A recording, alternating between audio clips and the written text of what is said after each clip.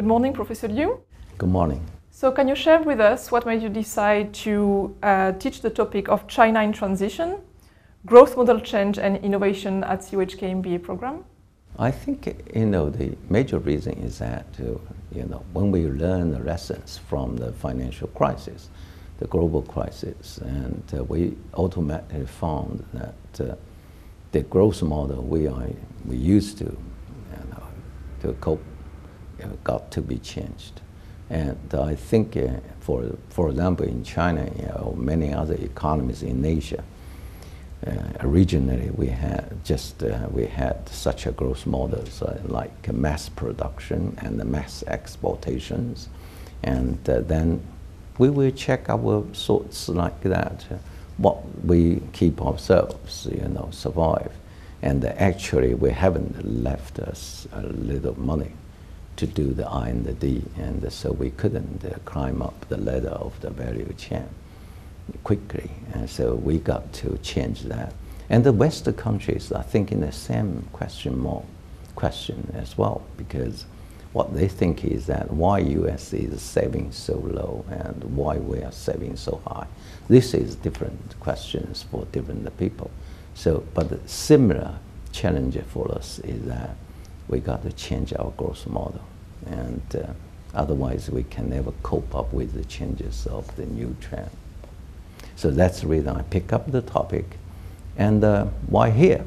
Because, Hong Kong is a good place in my eyes to be access to the information and access to the whole world, the academic and the professional, circles. I have a lot of friends over there, so it's easy for me to exchange the views and the comments and the points with them. So to upgrade my knowledge, and also it's good for me to learn while teaching. So you mentioned that you name your students participants. So does it mean you have very interactive classes and that the students learn better from your experience? Oh yes, I think it's very good. I'm very satisfied with the performance. Among my participants, I think 20% are international. Yeah, they're coming from Russia, Germany, and India, and many other countries.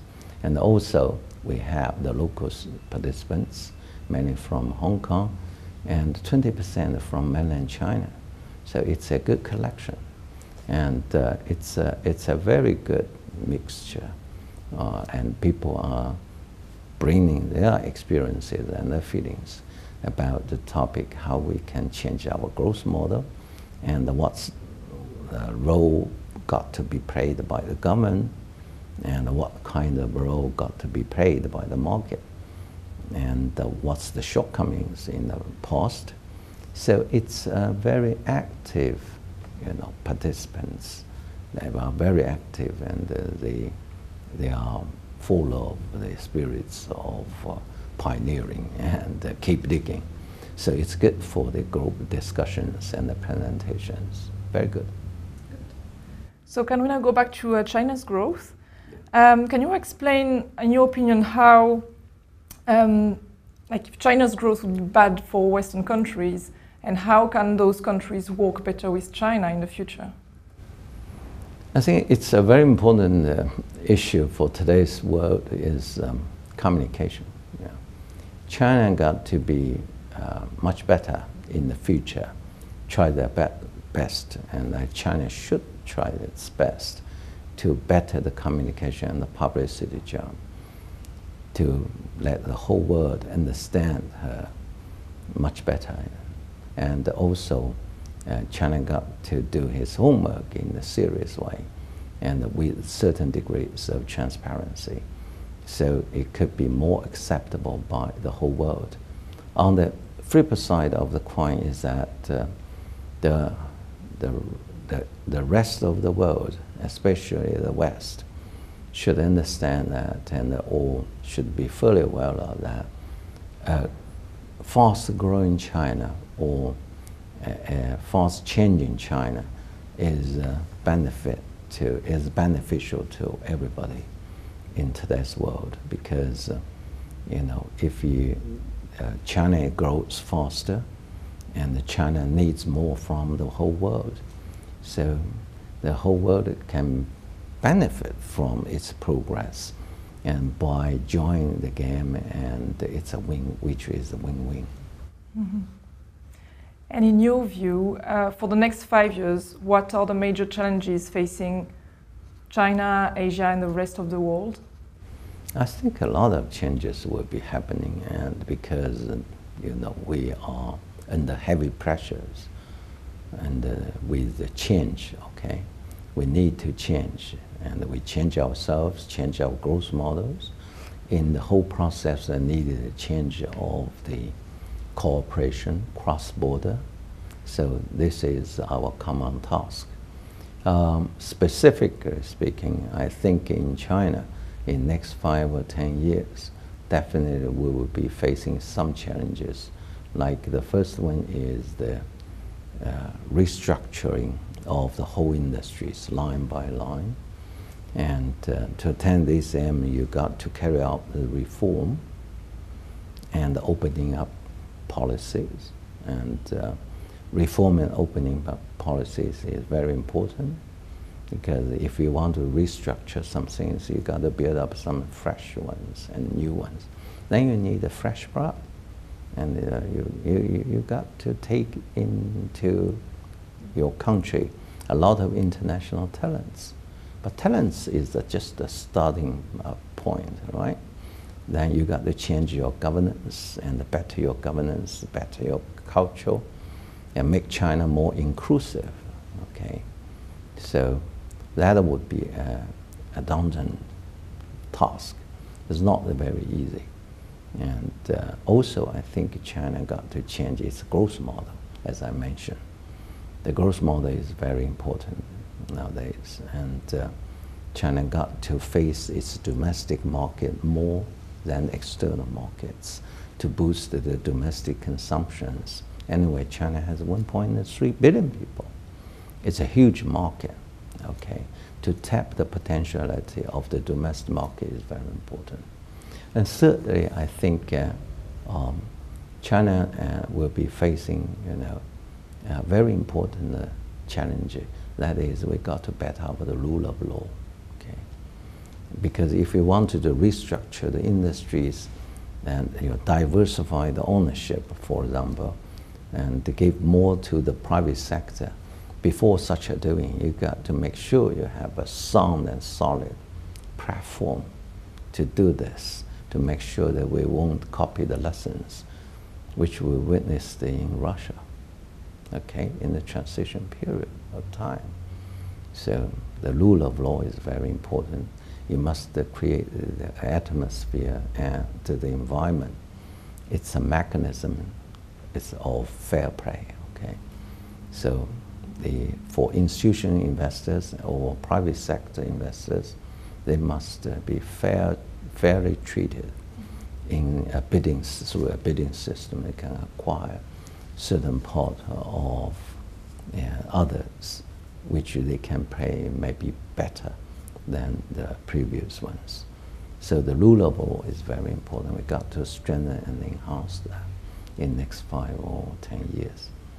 Last but not least, I think in China, it's a big challenge to deal with demographic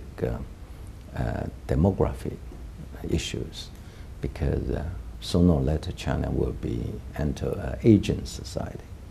So the pension fund, is that enough? Can we trust the existing arrangement to support the aging population so large? So if there's any gap in between, how we can bridge that.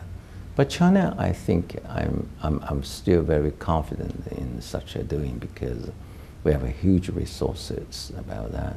So long as we can carry out the reform, for example, in taxation areas, then through the tax reform, I think in China can give much larger room for the localities to maneuver, to deal with such difficult issues like restructuring of the industries, or build up the pension fund, bridge the gap, and support aging society in the future. So I think it's still quite a large room to maneuver. China is rich in tax revenue because it's a fast-growing society. Still, even this year, you know, because we have a lot of downturns in face of the financial crisis and the impact coming from the Europe areas. But still we can witness 6-7% positive growth in GDP. I think in the future is a steady growth with us. I think in these areas, I think we are having, you know, common challenges like the first thing first is the green growth. Okay, I think the whole globe, internationally, we got to hand in hand to do a much better job in dealing with that. Firstly, we got to enhance the technology usages and the information sharing and the standard setters. And a lot of in the standard setters, we got to be working together to raise the standards gradually, so to realize the green growth with us, to make sure that it's with us.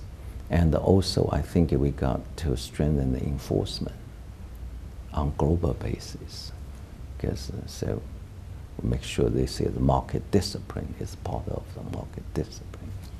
Second, I think globally, China in particular, we got to work better with the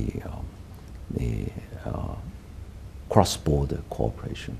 Okay, the cross-border cooperation, cross-border resolution scheme is very important nowadays, especially in guard against any financial crisis or black swan event, because we are very much concerned about the situation happening in Middle East, in Syria, and the conflicts between some countries. So I think we got to work out some platform and the resolution plan and make sure that we will have concrete measures to deal with the crisis beforehand or in the midst of the crisis. Yeah. Money laundering, anti-money laundering, anti-money laundering, and anti-terror financing is common challenges to the whole world, and we got to hand in hand do better in these areas. This is very important to us as well, right? Thank you very much.